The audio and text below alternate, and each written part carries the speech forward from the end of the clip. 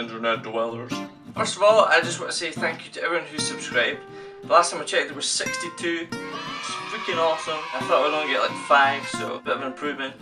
Thank you. But I thought I'd make you this video just to let you know a little bit more about myself, so here goes. I am 19 years old. I'm from Edinburgh in Scotland. Go to University of Heriot Watt. I'm doing business with marketing there, which is good fun so far. I've broken my wrist 3 times. First time was at primary school doing the standing long jump with my friend, and we decided to take it to the next level and do running long jump on a crash mat which was about that thick. I won, but I broke my arm to win, but it was worth it. The second time I was showing off to my friend on a rope swing made out of washing line. That snapped and smacked my arm with a log and then fell in the river. Then I had to go to hospital and I had wet legs, and it was not fun. Then the third time, just after the second time, I couldn't wait to get back to play football, so as soon as my cast was off, I played a game and fell into it again. So you could say I was a little clumsy.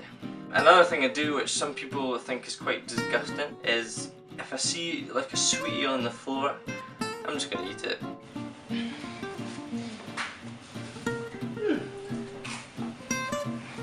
Why waste? It's just a waste. Why waste it?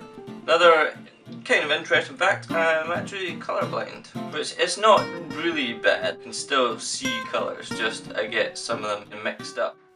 I think I'll write my name in blue. Yeah. Da da da da da da da. Write my name in blue. Write my name in blue. Yeah. Another fact is I have rather a lot of shoes.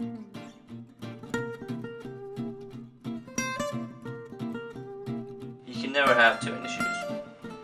Instruments that I've kind of learned a bit of are a bit of guitar, some ukulele, and sexy little harmonica. And the bagpipes. Not all Scottish people play the bagpipes, for your information. Also, when I was younger, I went to a petting zoo, and while there I got chased around the little pen thing by a baby goat. And it just ran around like headbutting me in the ass, and it was kind of traumatic. But I'm not scared of goats, so that's fine. So yeah, I'll see you guys later, and hope you enjoy the new end screen. It's pretty cool if you ask me.